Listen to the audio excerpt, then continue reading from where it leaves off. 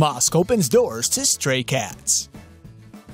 Holy cats! Imam Mustafa Efe is a perfect example of how to love all creatures. He's opened the doors of the Aziz Mahmud Hüdayi Mosque in Istanbul to the stray cats of the city, who are pretty darn cold this time of year. Now get this, the felines are even welcome during prayer time. Here you can see a mama cat bringing her kittens in from the cold. Up the stairs we go. Now that's what I call making yourself at home.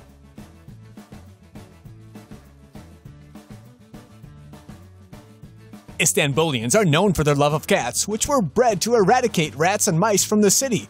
They even have a saying which goes, if you've killed a cat, you need to build a mosque to be forgiven by God. Well, I think most people would agree that opening the doors of a mosque is a lot easier than building a new one. Pussy lovers from around the globe have praised Imam Mustafa Efe's efforts, which have now gone viral. Donald Trump has yet to release a statement on whether he'd ban the cats from entering the United States.